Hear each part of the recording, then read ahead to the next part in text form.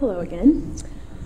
So our passage this morning comes from Esther, and man, Esther is a really hard book to pull a small, readable little passage from, it turns out. So we're going to do kind of a previously on Esther kind of thing, and I'm going to give you a little synopsis that brings us up to our passage in Esther 4, so we all know what's going on. So probably many of you know the story of Esther. She was a young girl who was basically put into a contest to see who would be the next queen, and we'll get into that in more detail in a little bit. So Esther wins this contest, and she becomes the queen of Persia, and in the meantime, there's this genocidal plot of the king and his right-hand man, Haman is his name. And so while Esther is queen, her cousin Mordecai comes to her and begs her to please go to her husband, go to the king, and tell him what's going on, tell her that she's an Israelite, tell her that she will be one of the people killed if this plan goes through, and try and save the lives of all these people. So that brings us up to Esther 4. And there's this conversation going on, and we're going to jump in right in the middle. So Esther and Mordecai are talking about this idea that Mordecai has, that she can go to the king and save her people. And there's messengers, and it's all kind of covert and underground. So we'll start in verse 10 of chapter 4. It says, "Then she, Esther, instructed the messenger to say to Mordecai, 'All the king's officials and the people of the royal provinces know that for any man or woman who approaches the king in the inner court without being summoned, the king has but one law, that they be put to death, unless he extends the gold scepter to them and spares their lives. But 30 days have passed since I have gone to the king.' When Esther's words were reported to Mordecai, he sent back this answer, 'Do not think that because you are in the king's house, you alone of all the Jews will escape. For if you remain silent at this time, then relief and deliverance for the Jews will arrive from another place, but you and your father's family will perish. And who knows but that you have come to your royal position for such a time as this.'" Let's pray. God, we thank you for this hero of faith, Esther. And we ask that you teach us from your word this morning more about who you are and who we are as your people. And let us leave this place transformed. In your name we pray. Amen. So if you follow the news, you probably have already heard of Malala Yousafzai. I think I'm saying her last name right. She's now 16 years old, but when she was 14 years old, she was shot in the head by a member of the Taliban for working for education and for equal rights for the people in Pakistan. Amazingly, she survived somehow, and she's now recovered fully, and she's still speaking out for these things of justice. She's doing incredible things, and she's only 16 years old. She was nominated, I think just this last year, for a Nobel Peace Prize. She's the youngest person to ever be nominated for a Nobel Peace Prize, and now she's world famous, and she has this even bigger platform to speak out against all the injustice and the horrors that are happening in Pakistan. So we're going to try something today, and I don't know if it will work. There's a video clip I want to show you of an interview, there she is, with Malala on The Daily Show with Jon Stewart. And I wish I could show you the whole interview. It's a great interview, but the whole shebang is maybe 16 minutes long, so we won't do that today. I'll show you a couple of minutes. So here's hoping it works, but I want to hear from Malala a little bit herself. Because he spoke out for women's rights, he spoke out for girls' education. And at that time, I said that why shall I wait for someone else? Why shall I be looking to the government, to the army, that they would help us? Oh no.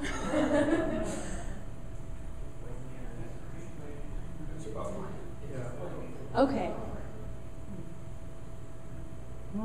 Well, that's okay. If it works in a couple seconds, we'll come back to it. Otherwise, I'll just tell you what she was kind of saying. You just heard her say, "Why should I wait for someone else?" That's the key. She was 14 years old, and she could have just stayed at home. She could have just been with her friends and done things that 14-year-old girls like to do, but she decided, I need to be the voice to speak for justice. I need to be the one who acts. Why wait for someone else? Later in the interview, Jon Stewart asked her what she was planning to do if someone from the Taliban came to her house, and she said, "Well, my first thought was I'd just hit him with a shoe." And But then she said she realized that if she did that, she would be treating them with the same cruelty that they were treating the rest of the people. And so she was willing to risk her life for the cause that she was working for. It's okay, Richard, we can just close it. Go online and look up Malala on Jon Stewart, and you'll find it. It's a great interview. So when I heard about Malala, first of all, I was struck with the tragedy and the horror that's happening in places around the world. But also, she's got such an inspiring and an encouraging story. And here she is, this young 14-year-old girl at the time, now 16 years old, and she knew that she was willing to die for what she believed was right. She was willing to stand up. But more than that, and the little piece we got to hear was probably the best piece, but more than that, she wanted to be the one to speak. She didn't want to just wait for someone else, wait for someone maybe with more power who would maybe be a little safer. She realized that she had a purpose to speak for what was right. The story of Malala reminds me so much of the story of Esther. When I was in 5th grade, I went to a Christian school, and my class got to do our year-long project that year was to write and cast and put on a play based on Esther. And it was really fun. We wrote all of the script ourselves, so we spent all these hours and stayed in at recess to write the script, and we got to decide who would play each character. So my best friend Jenny was Esther, and this other guy in our class was King Xerxes, and I got to be the narrator, which suited me just fine because I could stand there with my paper and just tell the story. But it was a really fun project, and that project gave me a deep love for this story. It stuck with me for my whole life, but I also think it gave me a really skewed vision of what was going on in Esther's life. I think in my 5th grade mind, I pictured Esther as a Disney princess. Here was this beautiful woman who got to go into this beauty contest and meet the man of her dreams, Prince Charming.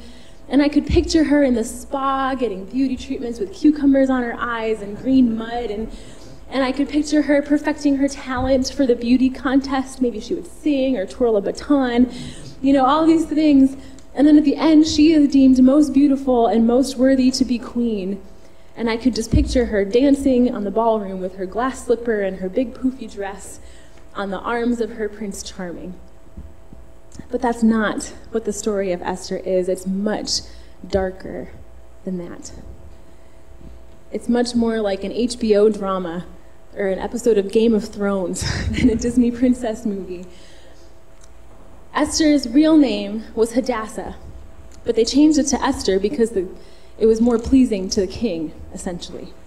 So she had a false name. When she was about 12 or 13 years old, she was drafted into the king's harem by legislature, not by choice, kind of like drafting a soldier into Vietnam, when she was 12 or 13.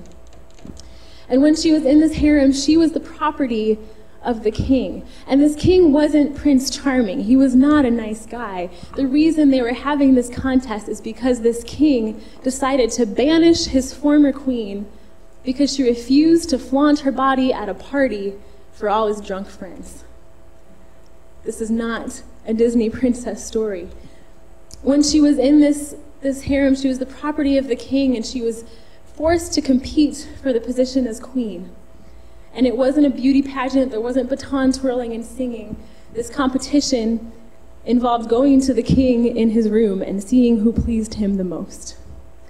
Put it as politely as we can. These were 12 and 13-year-old girls. And if they failed in this competition, if they lost the competition, they didn't get to go home.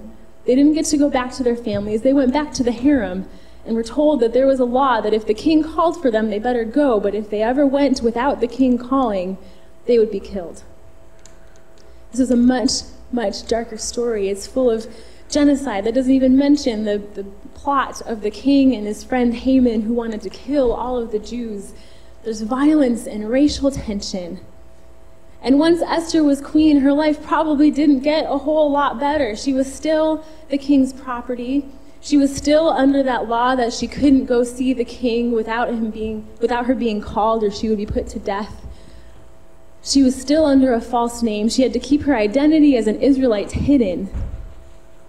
This is not a happy story. You see, Esther and the Israelites were in exile. They were prisoners of war, essentially. They were displaced from their homes. They were removed from everything they knew, from their property, from their livelihoods. They were suddenly outsiders where they once were insiders.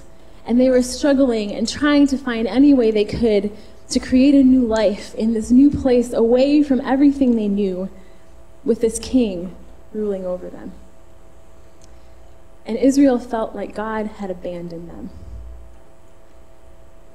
Esther was facing all of these realities, and it sounds to me a lot like life under the Taliban in Pakistan for Malala. So here was Esther. She was exiled and forced into this competition. There were plots to kill all her people. She had to keep her identity a secret. You can imagine Esther was scared. You can imagine she was confused and afraid for her life. You can hear this fear in her words to Mordecai in this little snippet of the conversation we read this morning. Mordecai asked Esther to save herself and the rest of her friends and her family from this plot that's happening in the background. He asked her to use her position as queen to save all of them. And she responds in fear, citing this law, saying that if anyone goes to the king uninvited, they will be killed. I think we can all understand why she would be afraid to do that. So Mordecai reminds her that it's not just the rest of the Jews that are in danger. It's not just everyone else, but she and her family are in danger too. And then he says something incredible. He says, "Who knows but that you have come to your royal position for such a time as this?" Mordecai says, "Who knows? Maybe this is exactly why God put you here." So Esther followed through. She took the risk. She went to the king, and he spared her life, and she brought redemption to all of Israel. And more than that, Mordecai was honored. He was given this title and a party, and all of Israel was celebrated. In Esther 8:16, it says, "For the Jews it was a time of happiness and joy, of gladness and honor." This same day that was supposed to be a day of death and destruction for the Israelites became a big party, a day of joy and celebrating and redemption. It reminds me so much of what Malala said in that interview, what Esther did. Malala said, "Why should I wait for someone else to speak up?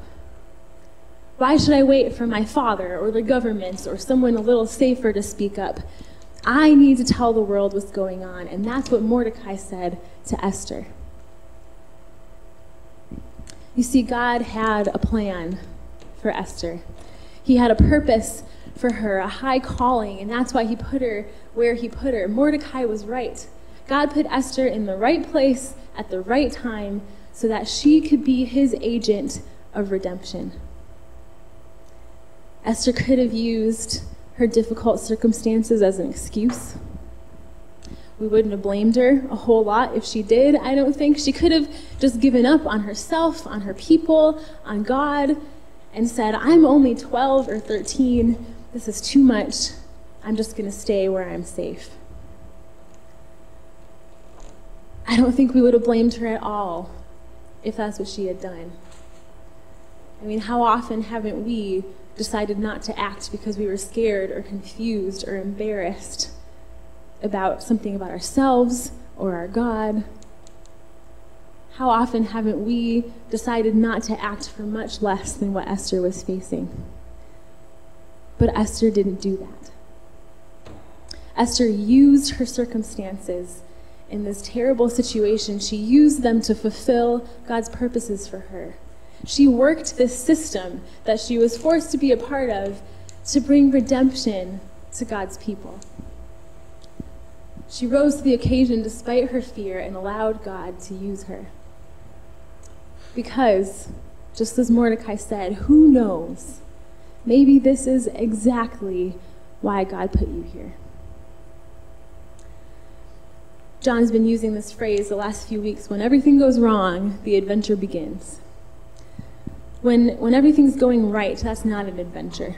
You know, if you want a good adventure story or a good adventure movie, you want to see something where the protagonist is jumping from conflict to conflict, and maybe there's a little fear even involved, and they're overcoming obstacles, and it's exciting. But an adventure needs conflict, right?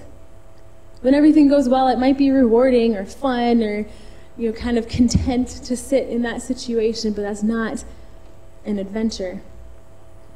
In Esther's life, it probably felt like she was jumping from conflict to conflict. She probably felt like there was nothing left that could possibly go wrong, nothing left she could possibly give. But God was bringing Esther on an adventure with him. God was bringing her right where he needed her to be so that he could use her to bring salvation. We probably all know this verse from Romans 8, verse 28. Let me get to it first. It says, "And we know that in all things God works for the good of those who love him, who have been called according to his purpose." God works for the good of all those who love him, who've been called according to his purpose. See, God's taking us on an adventure too. And we can trust him in those adventures because we know that he works out things for our good, for those who love him. Now, that doesn't mean that the adventure will always feel fun when we're in it. It doesn't mean that if God works out all things for good, that doesn't mean that we won't feel the pain of everything going wrong. This verse in Romans isn't saying that if we just love God enough, everything will be easy and smooth sailing. That's not what it's saying. But I think this verse in Romans and the book of Esther shows us that God calls us not to hold back from life in his adventures. I think Esther shows us that we can still live in the midst of whatever's going on in our lives, and that God can use us no matter what our circumstances are. The book of Esther says that we can have life, and we can live out that life in love for God and all of his purposes, no matter what's happening in our own lives.